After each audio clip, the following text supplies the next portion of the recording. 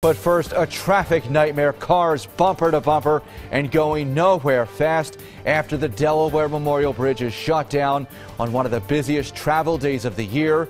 The potentially dangerous situation that forced the bridge to be closed.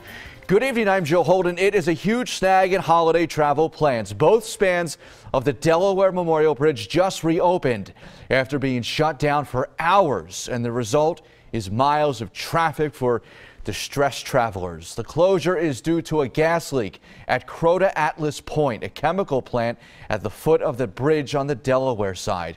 We just learned that leak is now under control. An untold number of drivers were stranded as a result of all of this. Eyewitness News reporter Shantae Lands has the latest on the huge travel headache.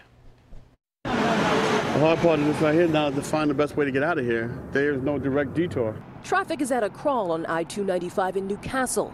The Delaware Memorial Bridge is shut down in both directions, and further down in New Castle County, traffic is backed up for miles after an alarm set off at Crota Ink Plant in Holloway Terrace from a gas leak. I'm just looking here at the plume, and I surmise right now that the plume is the problem because that is flammable.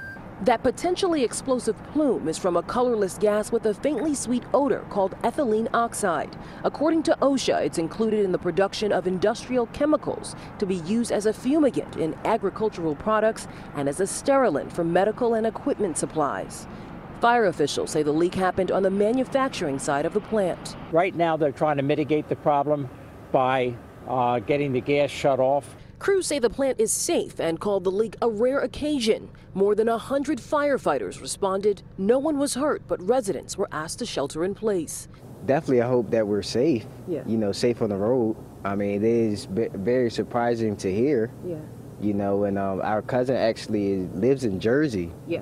So he has to travel back to Jersey. Gary Smalls is driving back with his family from South Carolina to New York City.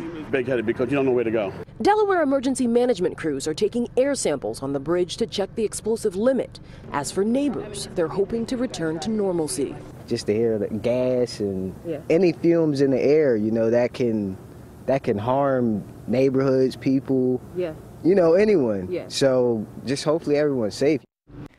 And officials say there were no injuries. That was Shantae Lands reporting. Again, the Delaware Memorial Bridge just reopened moments ago. Be sure to wake up with the Eyewitness News morning team tomorrow morning. Chandler will let you know if there are lingering problems on the bridge and any other trouble spots on the road starting at 4:30.